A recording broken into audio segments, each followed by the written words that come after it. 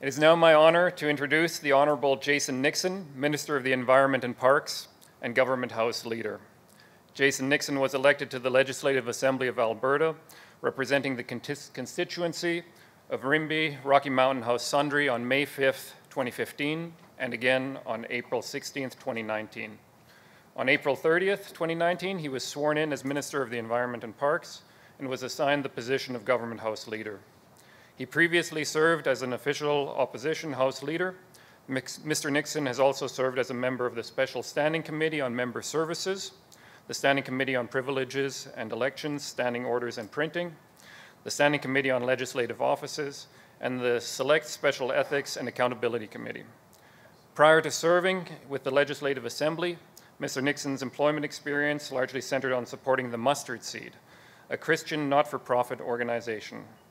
Over the course of the 25 years in which he was involved with this charitable organization, he served in many roles, including as Executive Director, a position he held between 2006 and 2011. More recently, and while furthering his studies, Mr. Nixon was elected President of the Athabasca University Students' Union, a position he held between April 2014 and May 2015. Previous to this, he served as that organization's Vice President of Finance and Administration from April 2012 to April 2014. Mr. Nixon's additional employment experience includes working in management for health and safety consulting firms and in business for the oil and gas industry. He holds a diploma in business administration management from SAIT and a National Construction Safety Officer designation from the Alberta Construction Safety Association. Mr. Nixon lives just west of Sundre with his wife, Tiffany, and his 3 children. We're very pleased and grateful that you would take the time out of your busy schedule to be here today, Mr.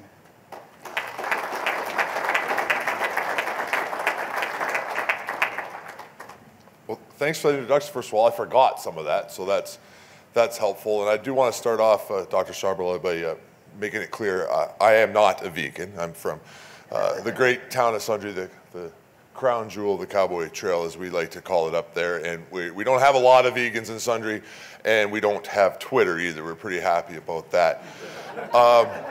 I also see my friend, the former MLA, Jason Hale, in the back there, and I didn't see him while you were presenting. And I just want to check with everybody who was at the table back there. Did he put up his hand about whether or not he was eating Beyond Meat or not? He's blushing, did he? That's good. I don't want your credibility back home to be completely wrecked. That's good to see you there. I see a few other colleagues that are here today. I just want to thank them for being here. First of all, MP Martin Shields, always a pleasure to see you out and about advocating for our industry and doing your important work as a member of Parliament. I also have not seen you in a while since our Prime Minister decided to grow a beard. And I have to say I'm quite disappointed that he keeps getting coverage for his new beard, and nobody has covered the greatest mustache in all of politics right there, Martin. It's, as well as my colleague Lauren Dack, who is an NDP MLA for Edmonton, but also the opposition critic for agriculture, I believe, doing a great job representing and holding the government to account on agriculture. Thank you for coming down from Edmonton. Along with him is my colleague on our side of the aisle, the MLA for Lethbridge East, this great city that we're in today, now the 3rd largest city in the province. I know that because he keeps reminding me of that all the time. Nathan Newdorf, who's doing an incredible job. Stand up, Nathan, representing his town. He's had about, I think, about a half a dozen cabinet ministers through here in the last 48 hours. I can tell you without a doubt, every time Nathan speaks in caucus or anywhere he goes, he's fighting really, really hard for this town that he represents. He's doing a good job. And before I make my comments, I'm actually going to give him a minute here if he just wants to come up and welcome everybody to his hometown. Thanks very much for all of you for attending. Thanks to the Minister for coming down. Obviously, agriculture, food processing, and irrigation is incredibly important to our region and our district and this city. It's one of the things that I have learned even more so that access to water, it makes all the difference, as we've seen the last few years. Particularly moving forward, just the fact that this region has set the economic growth for the entire province for 2 or 3 years, and we still look to lead that trend going in the future. The minister, when he's contending with things like little mines up north that take a lot of attention provincially and federally, for him to make time to come down and recognize the significance of agriculture for Alberta. I really appreciate his time and the work that he does to make sure that you also recognize how important that is to our province. So thank you, Minister.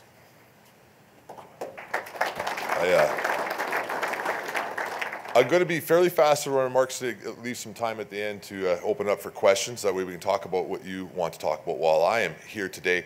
You may notice I'm limping around. I think I probably have to address that. Yesterday I was on the Piikani Nation all day, working with our partners with the Piikani Nation, who are a major partner in our irrigation projects down here, as many of you would know. We have major infrastructure with Alberta Environment that is on the Piikani Nation that impacts irrigation as you head south. And we spent the day there with environment officials working on a project that we need to get built on Piikani Nation. We had some good talks, but I was traveling. Actually, I should back up. One of the things is when you become a cabinet minister, you get a chief of staff, my chief of staff, who's going to be mad at me, and I got to be in the car with her for the rest of the day, so this may be risky, but she'll be mad at me for drawing attention to her, but I'm going to do it anyway, because her job, when my wife sends me up to Edmonton, because after 20 years of marriage, I'm basically helpless, she tells me, is to make sure I don't make any mistakes. And we were touring around the riverbed yesterday, and I managed to put my leg into a hole that went up to my knee and twist basically my entire leg. And the bigger you are, the harder you fall. And as you can tell, I'm a very big guy. For the record, make sure I don't fall on you. And I wrecked my leg pretty good. And then I made it to Lethbridge finally last night. I stayed at my good friends, the Zilkes. I see Dale Zilke is here. And Dale Zilke managed to ice me up as much as he could over the last 12 hours. And they have me standing up, and we'll see how long I last. So that's why I'm limping like that. Please don't hold it against me. I'm 6'8", so you can't anyway.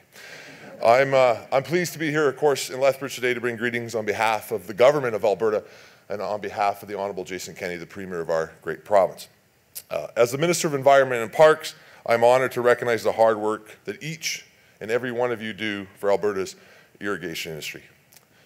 In a highly industrialized country like Canada, the availability and the management of water is not always top of mind. Though I do know many of you in this room, and it is certainly top of mind for you. The only thing when you come and visit me in Edmonton, or I come and visit you in the places that you come from, that you talk to me more about than water is zebra mussels. That's the only thing that I can usually get you going on more. But you're very passionate about this issue and you recognize this issue. But it's not top of mind always to Albertans. Irrigation is the most significant form of water use in the province of Alberta. And Alberta's irrigation districts have been stewards of Alberta's water resources for more than 100 years. Alberta's irrigation districts deliver water to more than 100 million acres of land, 50 rural communities, to industries, wetlands, and other critical wildlife habitat across this province. The association's work has allowed for the agriculture industry to increase food production and has supported economic and rural community development, all while focusing on environmental stewardship. Alberta's long-standing water allocation and management system has served this province well.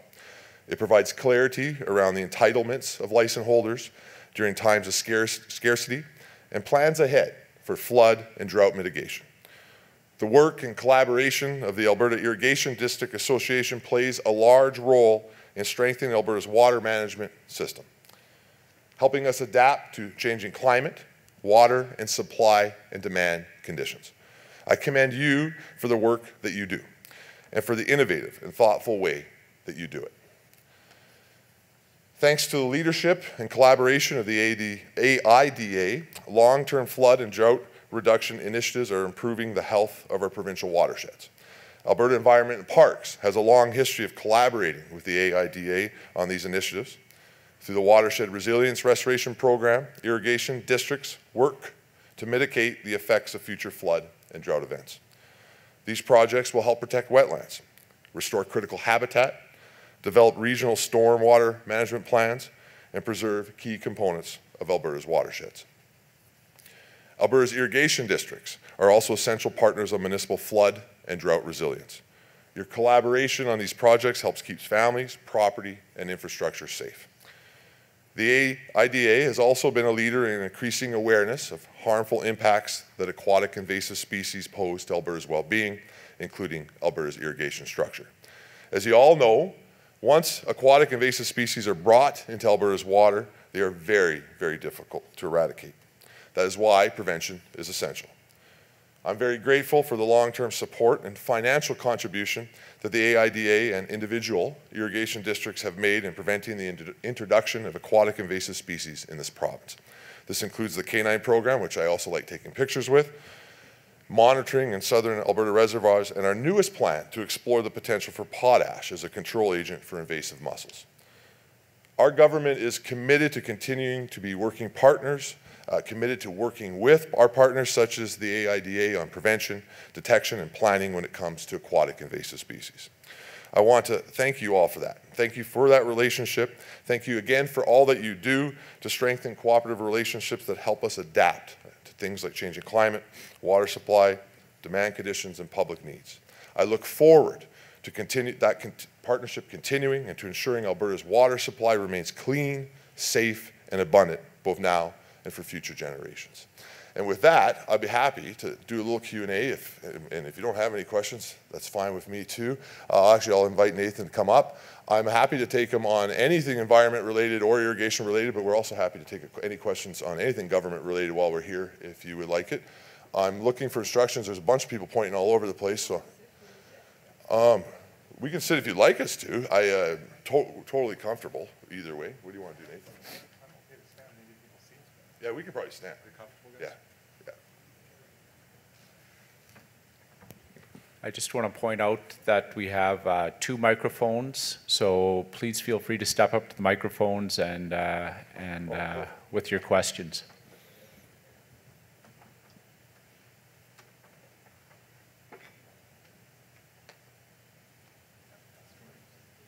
Well, you go first.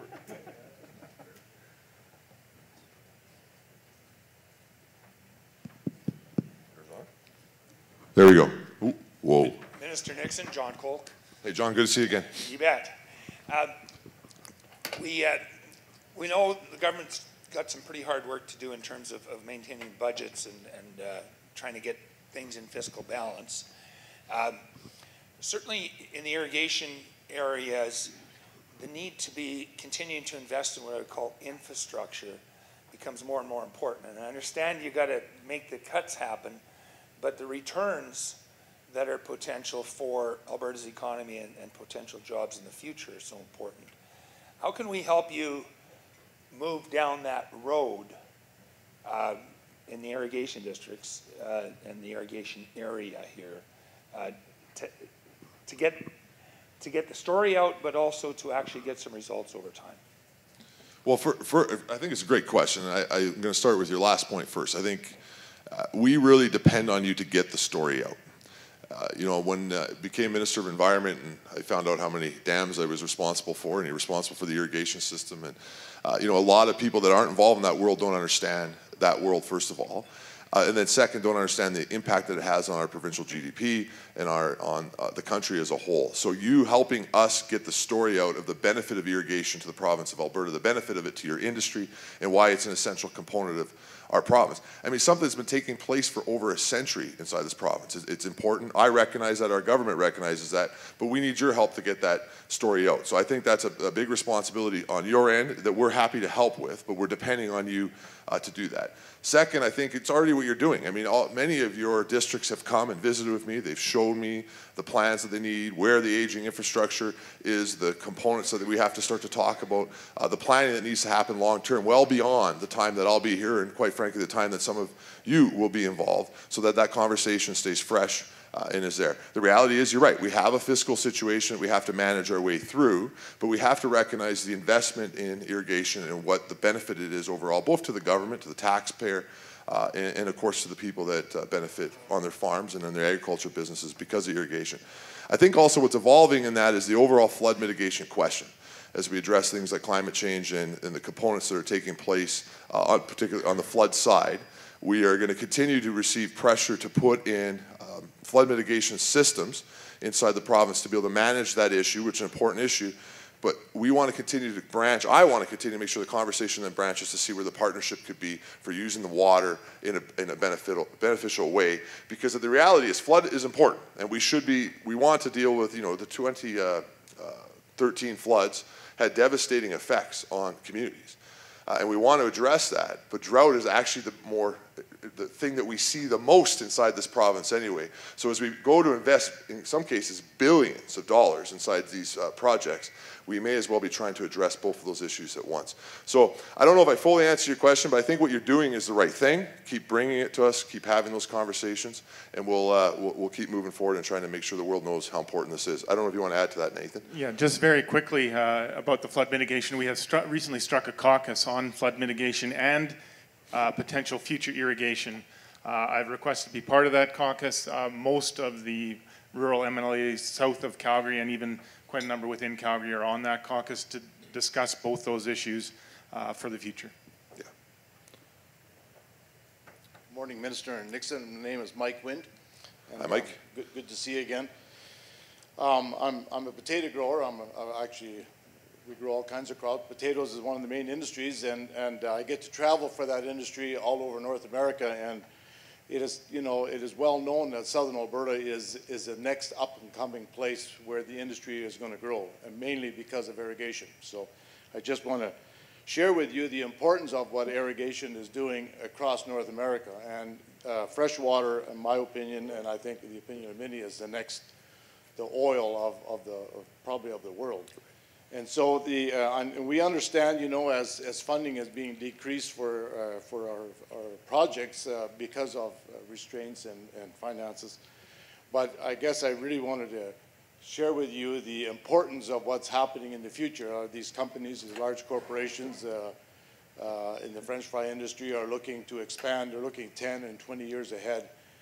That's an area we really need to continue to grow in. And I know there's more than irrigation, the infrastructure, highways and railroads and all that kind of stuff. So the importance of that industry, as the speaker before you talked about vegetables, potatoes is probably one of the fastest growing parts of that industry in the fast food industry. So keep that in mind, and I think you'll hear a lot more about that in the next probably 5 or 6 years.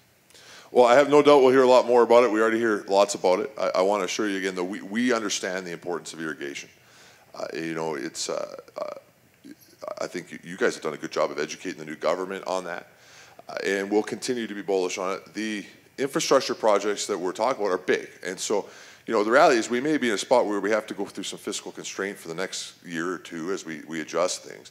But this is a longer-term vision when it comes to irrigation, and we have to make sure that we're moving forward on that. We haven't stopped doing the work that we have done on determining other locations where we can put in infrastructure that can help a project, starting to do the preliminary work, so that way when the time comes that we are in a financial spot that we can capitalize on these projects, we're ready to go. We're not starting from fresh. And the government has been investing already significantly in some infrastructure projects. I mean, I was down at Pisano not too long ago opening up the new spillway. There are things that are moving forward on it. We haven't lost sight of that. We understand the GDP potential. And we'll do what we can to partner with you guys going forward to make sure we can continue to provide water for the benefit of all Albertans in our economy going forward. Nathan, you want to add anything? Okay. Minister Nixon, Lauren Hickey. I was just wondering, in the SMRD works, we have an agreement with the state of Montana, and negotiations have been kind of silent, I guess, to what we know now. Are they continuing on, and are they progressing in any form? We need that valuable source of water, so just wondering where they were at. So you stumped me on this one, which is rare. We do have several negotiations going on at different angles. I'm looking at my chief of staff in the back. I already see her writing it down.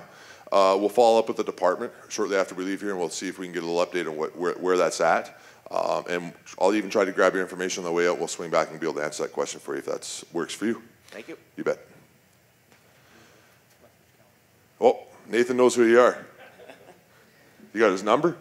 I have his number. Okay, good. Thanks for coming down, Minister Nixon. Thanks. And you alluded to this a little bit in your speech, but the mussel issue and the importance of trying to keep it out of Alberta. We're rat-free. Let's stay mussel-free too. Yeah, so we need to be all in on trying to prevent mussels. And I want to be clear on that. My concern, though, is I was first started to be briefed on this as minister, and understanding the economic consequences of the mussels, particularly within irrigation systems, and of course the environmental consequences of them within our waterways. you start to recognize that in some ways we may lose. Now, that doesn't mean we shouldn't try to win, but I also wanted to make sure that we're starting to take steps to be ready in case it does happen. I don't want to see the government in a position that we're now reacting to it when it happens and then we're years behind. So we're going to continue to do the measures that we have in place to try to prevent at all costs mussels coming within our system. The dog program, I think, has been working well. I know you have partnered with us on that. But I've also instructed the department to begin some work to say, what do we do if it does happen? So that we're not in a spot where we're planning 3 years on chemical solutions and different options. And so I'm excited about that. I talked with Minister Duncan, who's the Minister of Environment in Saskatchewan, about this at length, because we need to partner with them on this issue. They're in some ways, they're our front line for the biggest risk coming from the Manitoba side at the moment. And so together we're working on potash potential options. We're looking at other ways where we can get certification on certain chemical solutions in advance. So that way we're not in a spot where we're spending 3 years working on it. So ideally, hopefully we can remain zebra mussel free just like we're rat free, but also that we're in a spot that we can react as quickly as possible to mitigate the damage and the consequences of that. So I hear you loud and clear on the seriousness of it. I know some of you were by to meet me my first couple of weeks as minister with a couple example pipes with zebra mussels kept all over it, and I made you leave it there until the next time you came up so I could show the Premier. And you have delivered the message of the potential risk of zebra mussels and the consequences that will come to the province, and we'll continue to do the best that we can to prevent that from happening. Hello, Gary Franz, Chair of St. Mary's River Irrigation District, also co-chair of the Regional Drainage Plan Committee, which basically stretched from Raymond all the way down to Medicine Hat, and all the municipalities involved are partnering in that to look at drainage spillways and issues that we've had in the past and trying to rectify those. The project we currently have is Horsefly Spillway by Tabor. We've like to thank the province for some grant money there that we received to start on that project, some matching funds from the federal side, and then we're trying to get municipalities to work about, we're right around that 25% or so that we would have to come up with. The municipalities are struggling right now, with with all the different pressures they have. Some of that bridge funding and stuff that went away, and I'd just like to make you aware of the project and to see if we could maybe narrow that margin up on the 25%. If there's some extra funding that we could have come that way to that project, and narrow that up so that we can move ahead with the big project in this province. It's been a long time since we've seen a big project. This one is designed, shovel ready, engineered, ready to go. So we just need a little more help with it.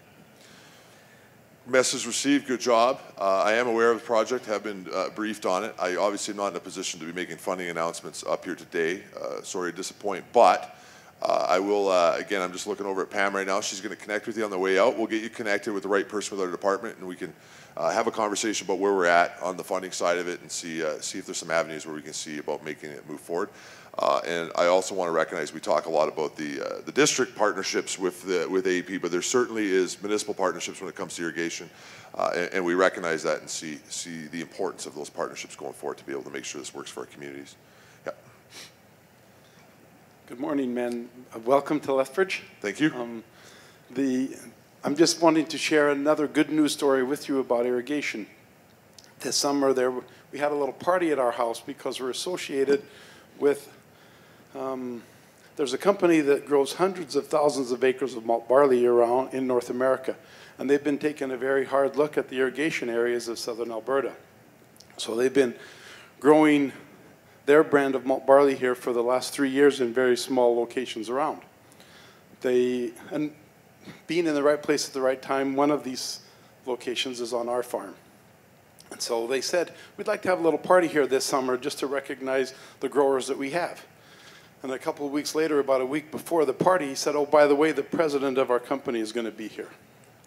They didn't just bring the president of the company, they brought everybody associated with their whole growing operation for malt barley. They brought all the agronomists, they brought all the people that are in charge of their facilities where they store the malt barley, They even brought the guy that buys the aluminum that makes the cans. And he gave a very passionate talk about their product, a wonderful beverage that I believe most everybody in this room enjoys. They mentioned their desire to move more of their operation to southern Alberta because of the ready supply and the secure supply of irrigation water. And this is something that, as they've looked around North America, has become very important for them. I know that they even sampled water and had the water from our irrigation canals analyzed to know what was in the water, which it comes from snow 50 miles west of here. Right. It's a wonderful product that we are able to utilize on our farm because of, and with your support, this system is in place. And that was a very large determining factor for them. And what their future plans are, well, the sky is the limit. Yeah. And so thank you for your support and your continued recognition of the importance of irrigation water. Well said. Thanks for that story. Appreciate that. They gave me the card that says, I don't know what happens if I ignore it, but told me that we're almost done. So I don't want Nathan to get the hook. I just want to say, and I'll turn it over to you. You can close it. Before I do that, though, again, I want to thank everybody for what they're doing. Often we lose, we're very focused on jobs, the economy, as our province needs to be right now. But it's important that we also keep telling the story that there's other components of that besides our biggest industry. And your government does recognize that. And irrigation is a great part of that story, as well, of course, the agriculture industry that we depend on to keep this province going. And for me, when I was at Bassano not too long ago announcing that spillway, and you look at all those pictures from all those decades ago of the people that had the foresight to be able to go and put in infrastructure like that, to be able to create something that has had so much benefit for so many people, not just economic and agriculture, but to get people clean water. That shows that really that's the responsibility we have now. While we have to manage through economic situations at the moment, we also need to be putting together a plan to make sure that when they're announcing stuff 100 years from now and they're looking at all of us in those pictures, they go, those guys had the foresight to be able to make sure we got this right. So I assure you that's how we're looking at it. I want to thank you again for your time and having us here in Lethbridge, and I'll let Lethbridge MLA close it off. Just want to go back to that last speaker and congratulate the SMRID, LNID. I know they've done an incredible amount of work over the last few years in terms of pivots and efficiencies and just the water usage efficiencies. I think it's north of 20% they've increased the efficiency or something like that. I'm sure you guys can correct me. I have had some meetings with them. The Old Man Watershed Council here, they've taken me out on a tour a number of times to different places. The work that they've done on protecting the headwaters, working with farmers and agricultural users to make sure that we are taking care of that resource right from ground zero in the mountains. I think that technological innovation, that scientific basis that you guys are at the forefront of allows us to do the most with the least cost and with the least negative ramifications. That is what I really want to celebrate today. That's what I want to make sure the minister is aware of, is that when there are restrictions to funding and capital projects, even if we can have a plan for that, reusing the resources as effectively and efficiently as possible, like you are doing, setting that leadership trend for not just the province, but for the entire nation, garnering international recognition for that. I want to make sure that you are very well aware of how important that work is to our government. Thank you again to the minister for coming down, spending his precious time to also acknowledge the work that you've done, and for all of you to come out here and take time away from your farms and your livelihoods to hear us talk and to ask questions. Thank you very much for having us.